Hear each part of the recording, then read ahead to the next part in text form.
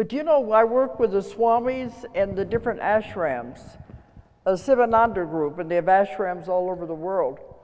And when I do my lectures, I haven't got into this stuff yet. But even when I've talked about, their students would go up to the Swami and they said, "Is what she's saying true?"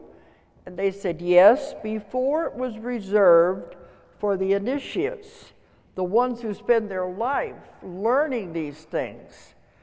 But now, the ordinary person was never allowed to know these things.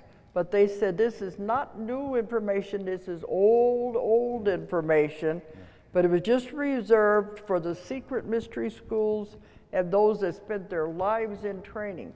Now we're bringing all this powerful knowledge to the ordinary person, and that has never happened before."